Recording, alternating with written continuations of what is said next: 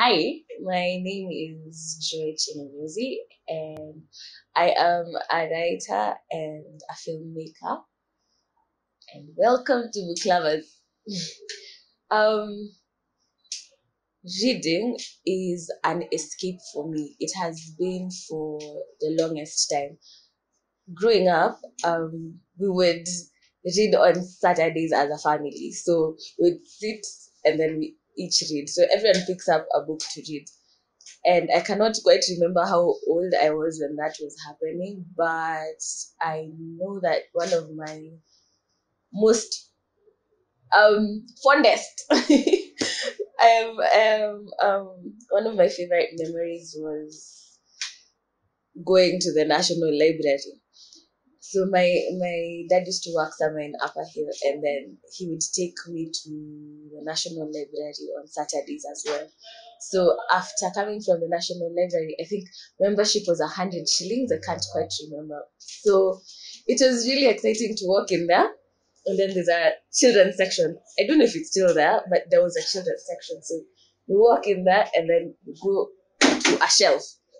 And there's all colors of books to pick from, and some had illustrations, some didn't. And I enjoyed just going in there and getting to have a choice to pick out a book. I don't think it was really the thrill of reading that was driving me, but more of the thrill of choice. And the promise that I would come back to town on Saturday and then get to pick another book. So it stopped. Reading was an escape, and it also became a part of me. So it became, I think, the best part of me. So if I would share my current read with someone, I would be sharing an intimate bit of me. If I sit with someone and talk about it, then it is being quite intimate with this person. So reading to me is synonymous to, this is an exaggeration, but it is synonymous to life. um So, my current read is this, Dust, and I have not started reading it yet. So, I've been carrying this book around for 2 days now, and I keep saying I want to start it. Um, why? Because first of all, it has a very interesting illustration and a very interesting cover, and also because I would want to read this book. So I would not pick up a book that I do not intend on reading. So this is my current read that I have not read yet, and it is about. Okay, so I'm just gonna read the back. In contemporary Nairobi, a young man. Uh, in contemporary Nairobi, a young man named Moses Odidi Oganda bleeds to death in the streets, murdered by the police. As his lifeblood, full of memories, colors, and songs, pours into the dust, the stories that tumble forth reveal the violent upheaval of Kenya's own life, reaching from the Mau Mau uprisings of 1950s to the murky interfaces of modern day corruption. Odidi's Odidi's grief-stricken family journeys home to Worth Ogiek, the crumbling coral-colored house far out in the Kenyan drylands. 50 years ago, Worth Ogiek was built by a British colonial officer whose name they no longer dare to speak. The mystery of his disappearance is woven together with the secrets, desires, and shadows within the decaying desert house. In the parched landscape where the Ugandas live, stories are of paramount importance. And this is a story about stories, about how myths came to pass, history is written, and and how war stains us forever. With strength, empathy, and grace, Dust brings together the shards of a family's and nation's shared and hidden history, which gradually come clear and are exorcised.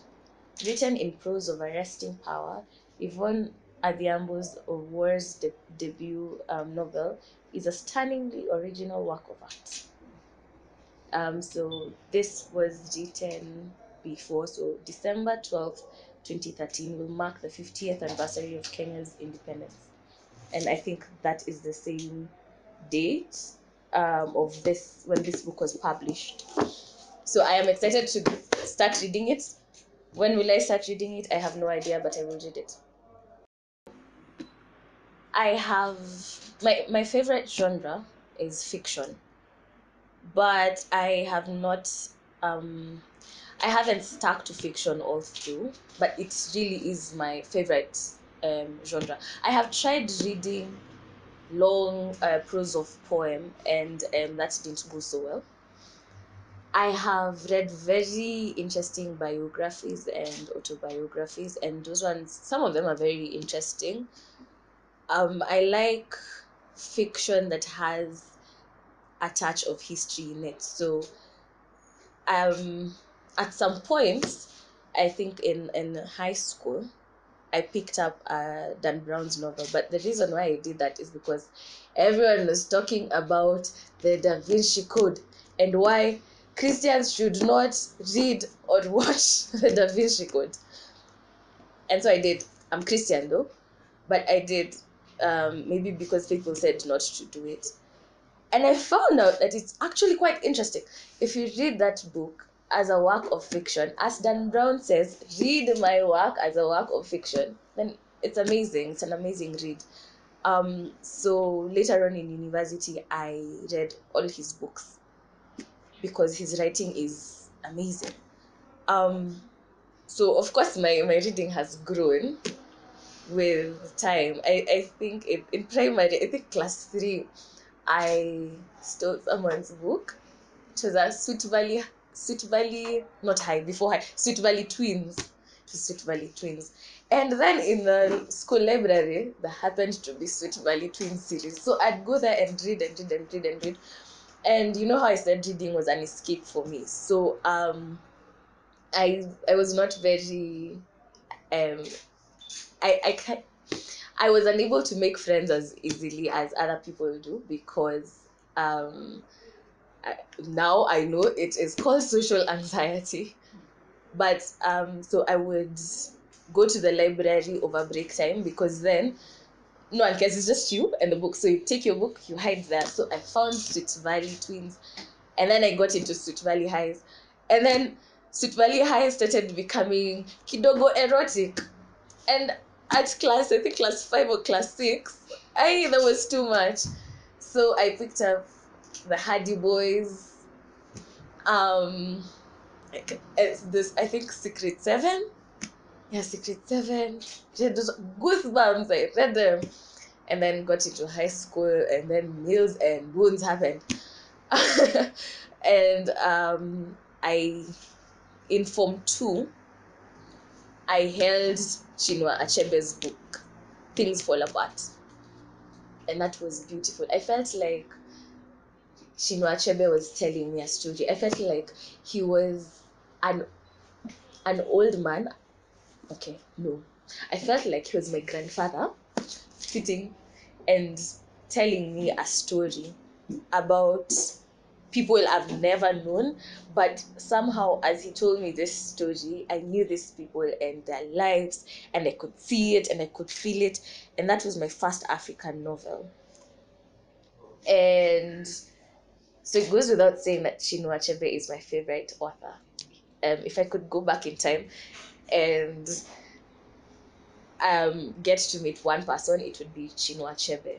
And probably I'd make him mentor me and make him teach me how to write like he does, probably. But, or maybe I'd just look at him and just admire him. I think Chinua Achebe is an amazing author. In university, I picked up There Was a Country, his book There Was a Country. So after reading There Was a Country, that led me to read about the history of the Biafran War and read about Nigeria.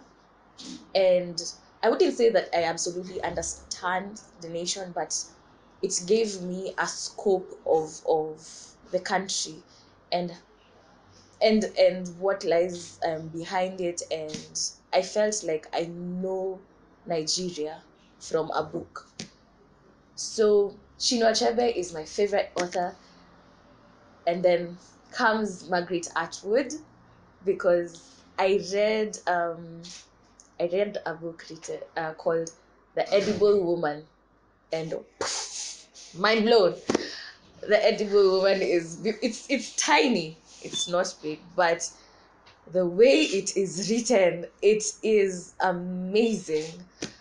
um and then later on, with the Me Too movement, and I read her voice in the Me Too movement, and I loved her some more. um then my other favorite book is The Little Prince.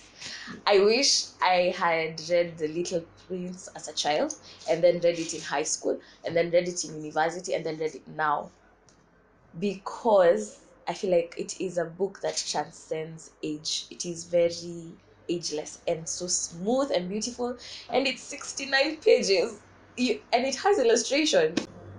I remember we read it in my literature class, and we had a moment of interaction, and I kept saying, is this really a children's book? Because the intro is an apology from the author.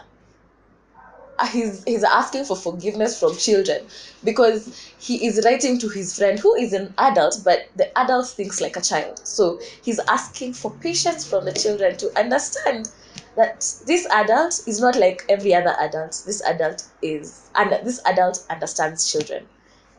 And I am still captured by that book, because of it reminds me to be a child, to explore my inner child, to explore my sense of wonder. So I read when I want to. I see books and I want to read them, so I pick them up. I buy books, but I will not read because I have to. I will read because I want to. I will read because it is good to read. I mean, of course, that is when it's not part of the syllabus. Then you have to read when you should read the book. But I read books because it is good for my soul.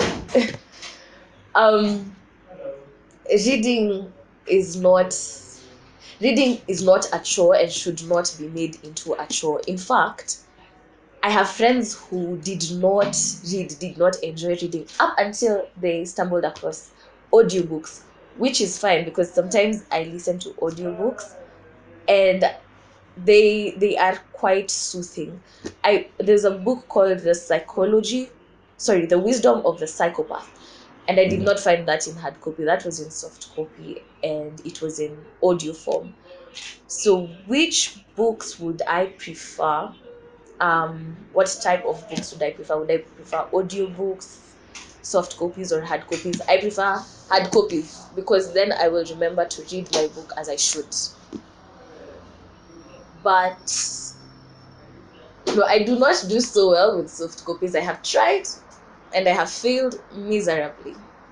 I am now exploring audiobooks, and I'm combining that with paperbacks, and I am having a thrill. I haven't read in last year. I didn't quite read much, but then I have no idea why. Probably mental space. But then towards the end of last year, I read so many books at a go, and it was amazing. It was very refreshing to get in touch my my side that enjoys books. So I would recommend that do not think of reading as a chore, because if you think of reading as a chore, then it is quite boring, it is quite tedious.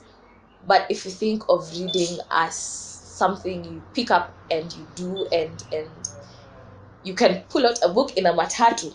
Okay, I do that. Some people can't or won't, and that's fine. But I can pull out a book in a matatu, and I will forget that I am in a noisy matatu going to Rongai at a speed of God knows what, with the music of God knows what levels, singing God knows what, and I can get lost in a book that talks about a certain jungle, and I can go there and I'll be fine.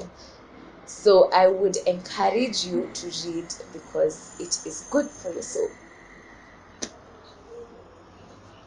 So thank you for watching. Please subscribe to the channel, share, like, leave a comment, tell a friend, tell a friend, tell a friend, and then tell us about what you're reading, how you're reading, and things like that. And maybe buy books and tell us about them. Bye.